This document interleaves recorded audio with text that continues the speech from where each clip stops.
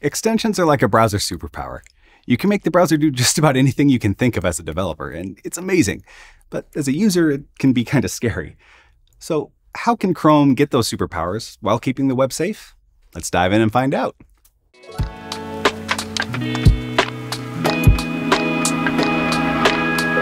Every single extension that is shared on the Chrome Web Store goes through a rigorous review process to make sure it's safe for all users. With Manifest v3, we've made some changes to the extensions platform to make it even safer. Remote hosted code, or RHC, is something that is largely no longer supported for extensions. There are a few exceptions that we can check out in a little bit, but for the most part, we should be making extensions that no longer have any remote code. So what exactly is remotely hosted code? It's what the Chrome Web Store calls anything that's executed by the browser that is loaded from someplace other than the extension's own package.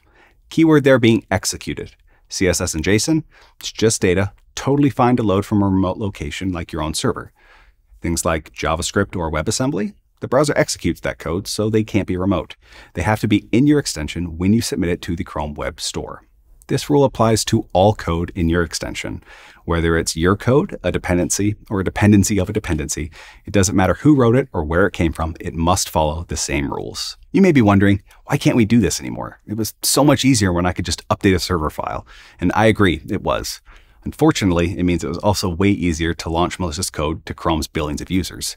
It also means that now, with extensions, it can be more robust. Your code can be loaded instantly and won't potentially be slowed down because of a flaky Wi-Fi connection, updated URLs, or issues with the CDN. Requiring all code to be bundled within your extension means that what the Chrome Web Store reviews is exactly what your users will get, keeping the web a safer place. So what happens when you have an RHC violation? Well, after submitting the extension to the store, you'd be rejected with a blue Argon error. That's the code that means that our reviewers believe your extension has remotely hosted code.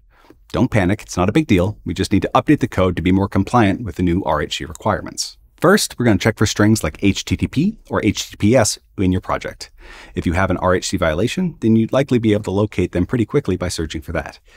If you're using a build system or have a dependency like NPM, GitHub, or any third-party source, make sure that you're searching through the compiled version of the code, since that's what's being evaluated by the store. If you're still unable to find the problem, then the next step would be to contact One-Stop Support.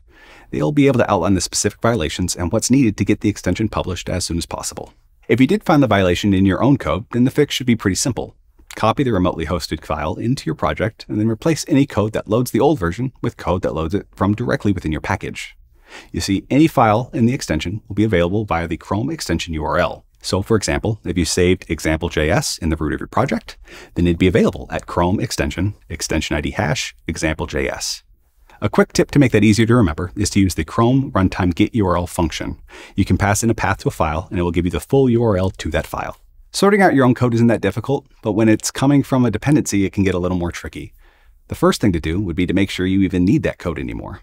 Is this possibly a library or polyfill that you just no longer need? If so, great, remove it. Your violation's taken care of. After that, we can try looking for alternative projects that don't have the same issue. If you can't find one, try reaching out to the owner of the project you are using. Open a bug with them explaining that it's causing issues with web extensions.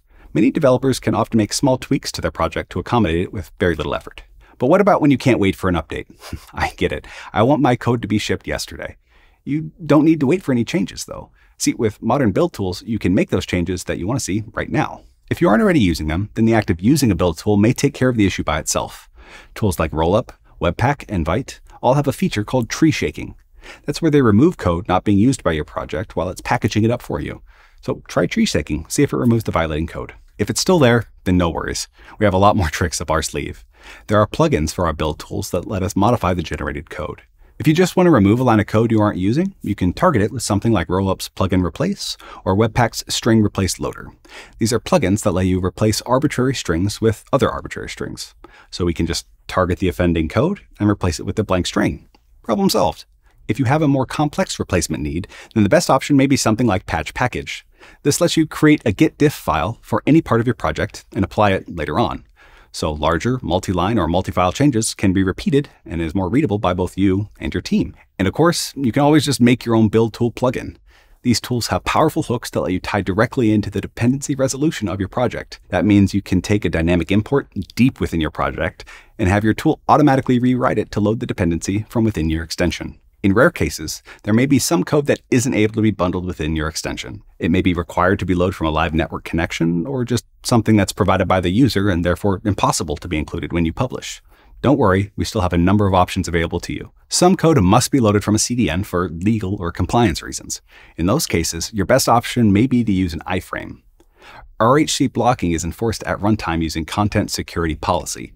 This is a browser security feature that we've configured to block remote code. That's because we don't want arbitrary unreviewed code to have access to the incredibly powerful Chrome extension APIs. But once that code is behind the security barrier of an iframe, they no longer have access to those extension APIs. So you can inject an iframe into a page and communicate with that iframe using post message. But what about if your code is in a background script where there isn't a DOM to inject an iframe into? This is a perfect case for off-screen documents. Chrome.offscreen is an API that extension service workers can use to interact with the DOM by creating a single web document. Think of it as a kind of invisible tab. You can use it to inject HTML into, including iframes. If you need to run scripts that are from your users, you obviously can't bundle those scripts with your extension. What you may be looking for is the User Scripts API. These are usually small code snippets that are supplied by the user. They're meant to be used by user script managers like TamperMonkey or ViolentMonkey. If those sounds like what you're doing, then check out Chrome.userscripts. The extensions platform is an incredibly powerful and evolving ecosystem, and we really appreciate the effort you're going through to keep users safe. If you have any feedback, whether it's about remote hosted code or the extensions platform in general, then the best way you can do that is through our official mailing list. You can find a link to it in the description below. Thank you so much for joining, and we'll see y'all soon.